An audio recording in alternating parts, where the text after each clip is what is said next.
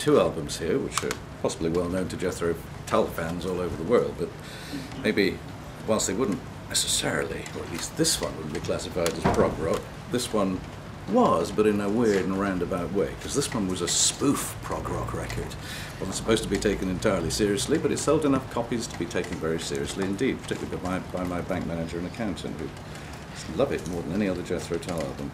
But Aqualung, which is now being re-released in a big, lavish collector's package in end of October this year, has been remixed in 5.1 surround and stereo by Stephen Wilson of Porcupine Tree.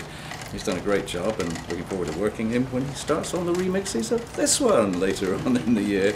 And he's already sent me side one of Thick as a Brick remixed as well. So good stuff. You know, it's great to have these things coming back to life in a new way and getting sonic improvements and more transparency and clarity in the mixes by going back to the original multi-tracks. So Aqualung, not a concept album, bunch of songs. This one, the spoof concept album. We're having a little dig at all those people who have their heads well and truly up their arses, like Yes, and Gentle Giant, and Emerson, Lake and Palmer, and Genesis. A whole bunch of those very splendid chaps.